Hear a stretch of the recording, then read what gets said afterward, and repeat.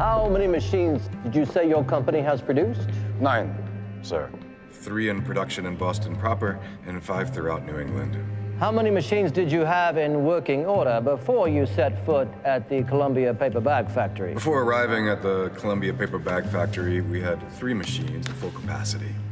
And was it that day you encountered Miss Knight for the first time? Yes, I had never met Miss Knight before that day. It was a memorable occasion. She nearly wrecked my machine and then called me a thief. Excuse me, sir. The foreman sent me to help with anything you needed. He's running a little behind. His son became ill this morning. Well, ma'am, if you don't mind, I would like a cup of tea. Oh, no, I meant with the machine. I work at Columbia. I'm one of the sewers. Nice to meet you, I suppose.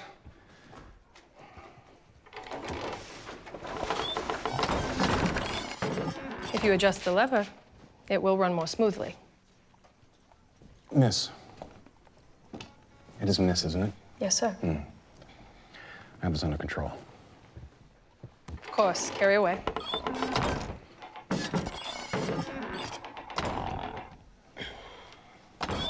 You really should consider adjusting the lever. It's the best way to make the machine work.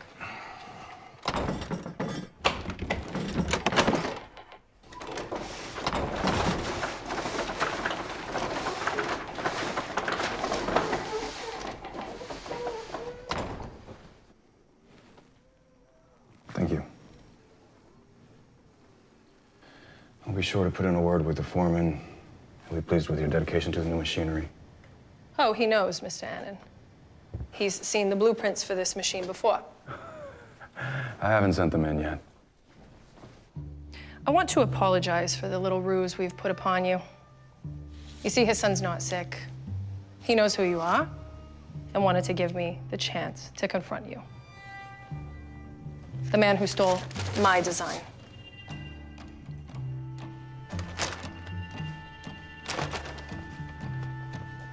Where did you get these? I drew them 2 years ago. This is my machine. I don't know what kind of childish games they're trying to play here, but this is my machine. This is the first time it's ever been in Springfield. It was born in Springfield, sir. I find that very hard to believe, and so will everyone else. I will be filing suit. I expect you may be surprised what people will understand.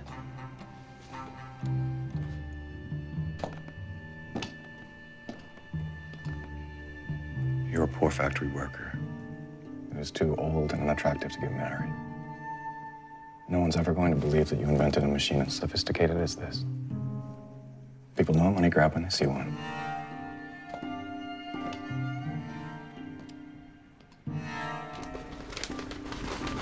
No further questions, Your Honor.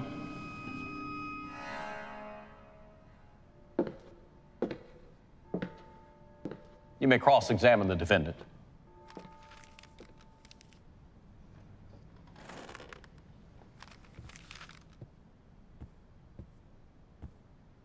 Why would a factory worker have a claim to your device? He is poor and in need of money. Why else are we here? And why else are you here? You're part of the sham as well. I'm here for justice, sir. You don't really believe her, do you? These drawings are impressive. But how do I know it's not just a clever forgery? Because I know how the machine works. That may be the case, but Charles Annan has already filed the patent. It's your word against his. You mean a woman's word against a man's? Have you ever been formally educated? I grew up in a cotton mill. My family could not afford to send me to school. I have to explain how you are capable of making these drawings. The fact that you've been sewing bags will not make your case. My first invention was when I was 12. I was working at the mill when a shuttlecock flew loose and impaled a man. He died right in front of me and my sister.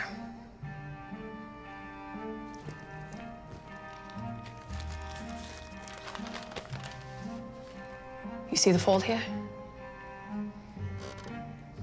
They added that to the shuttle. It was quite simple. What happened next? The factory manager took it. He said it would save lives, and It did. He told me then I was smart enough to go to school.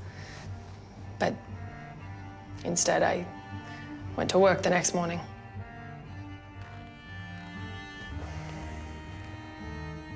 What drives a woman like you to just risk everything like this? What drives anyone? Well, most people would say money. When I created the cover for the shuttle, the factory ran more smoothly. But most importantly, lives were saved.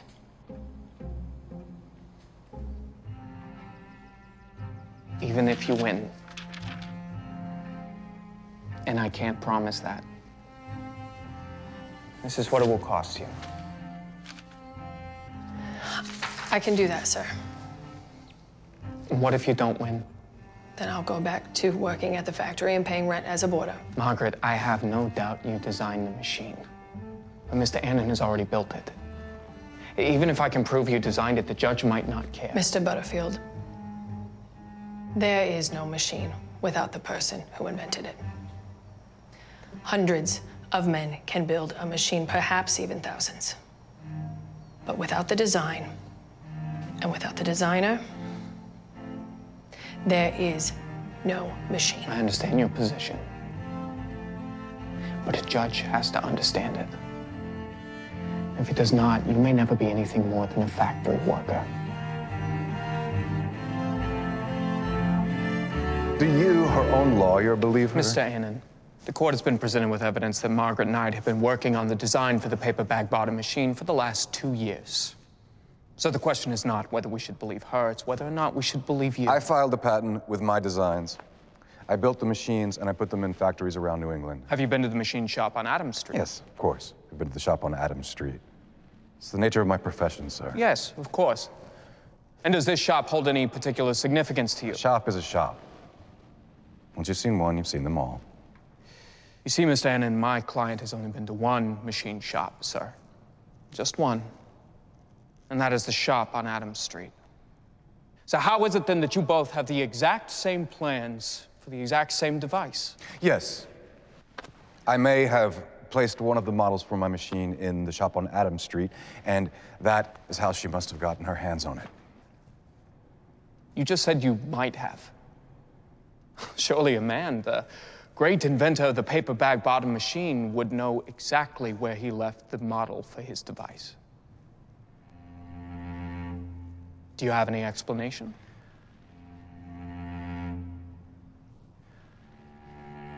A poor factory worker dreams of having a better life.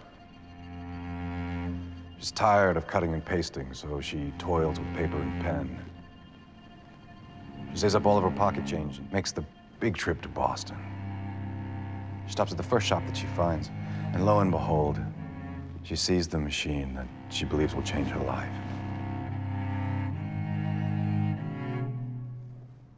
No further questions, Your Honor.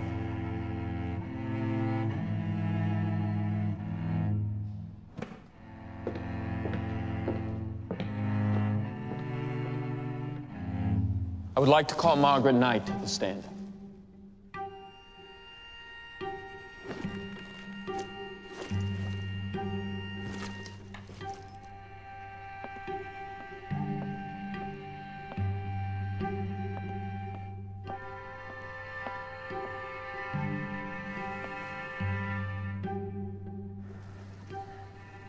Miss Knight, Mr. Annan believes you simply showed up to the shop with your blueprints.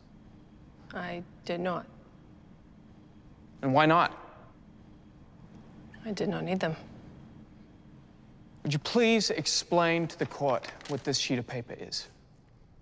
That is the receipt from the machine shop on Adams Street with a signature from the manager showing I dropped off a model for casting.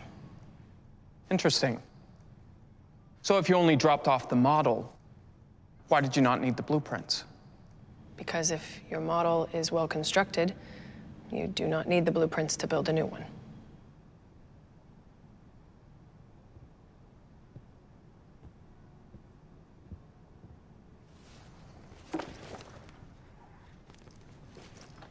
You mean a model like this one? Precisely. This is the same model that you dropped off at the shop of Adams Street. Yes. The same shop that Mr. Annan does not remember whether or not he visited. Yes. So if you only dropped off the model at the machine shop on Adams Street, how did Charles Annan get the blueprints to register for the patent? Mr. Annan would have had to reverse engineer the model to get his plans, which he most certainly did. It's why the levers were troubling him so much when we had our meeting at the Columbia paper bag factory. Trouble he most certainly had. No further questions, Your Honor.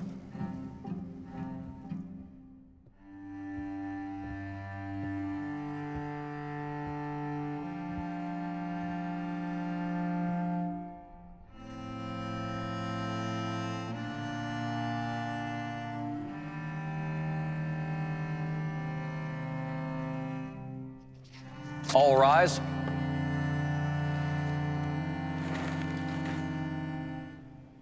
It is my ruling that Margaret Knight did in fact create the designs for the paper bag bottom machine.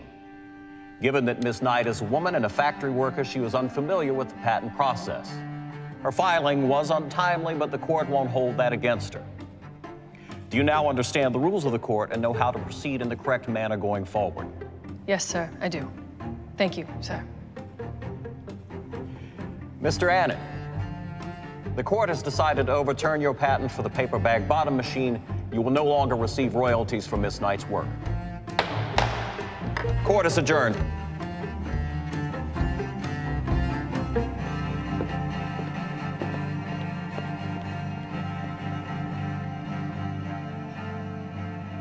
Your own factory. Well, it's not much now, but it will be up and running in 9 months. Impressive. Thank you. Oh, I have something for you.